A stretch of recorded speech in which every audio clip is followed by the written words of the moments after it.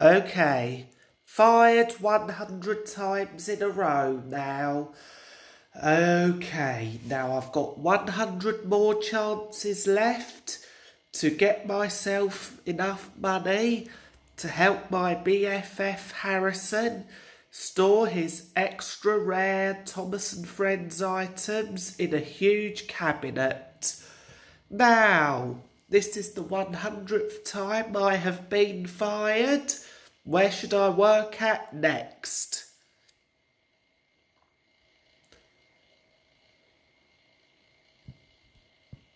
I've got an idea. I'm going to work at Sweet Treats.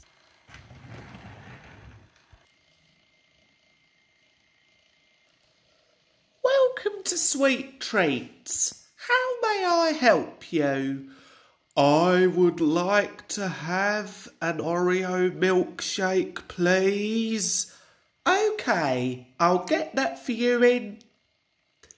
Wait, hold up. You're a cow. Cows give us milk and ice cream is made of milk and you're ordering a milkshake. Since you're a cow, why not make the milkshake yourself? Why would I want to make the milkshake myself? I don't even work here. Correction, you do not work here, but you will become an employee so you can make your Oreo milkshake yourself. But I'm a cow and you're a steam locomotive. So does it really make any difference? I've heard many customers use this excuse already. They just need to start working more harder. Now, you are a cow, so you will get a job here and milk yourself to make milkshakes. No thanks, I don't even work here. Correction, you don't work here, so you will get the job yourself. Why don't you make the milkshake yourself? No thanks. Just dang this Sweet Treats place. I'm heading off to Baskin Robbins instead. Bye-bye, you steam locomotive tender engine. Bye-bye, you dang cow. Leave me alone. Welcome to Sweet Treats. How can I help you both? Hey, Dodge, look. It's a steam engine. Oh yes, Bladder. It's a steam engine. It's purple and does it look like the one we what was it again? I have no idea. We helped Diesel 10 to destroy? Oh, yeah. Oh, but this one has a tender, though. Of course I have a tender. What's wrong with it? Oh, it's just that the original engine we tried to look for didn't have a tender, but she was still purple. Oh, brother.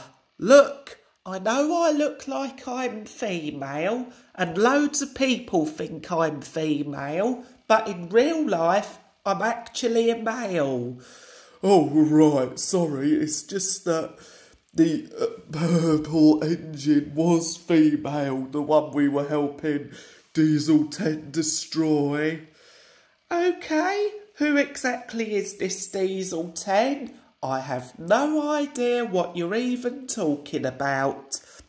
He's a British Railway class diesel engine with a huge claw named Pinchy.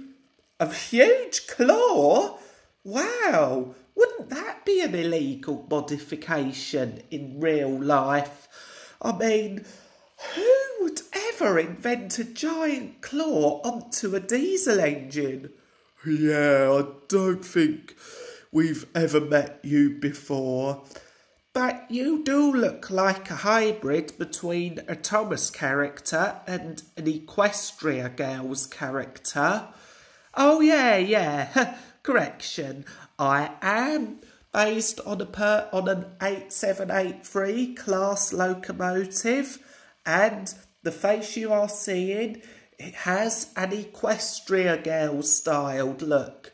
Oh, sorry, it's just that we didn't know anything about Equestria Girls until He told us today. Okay, I hate to break it with you, but are you two actually going to order anything? You seem to be holding up the line a little bit.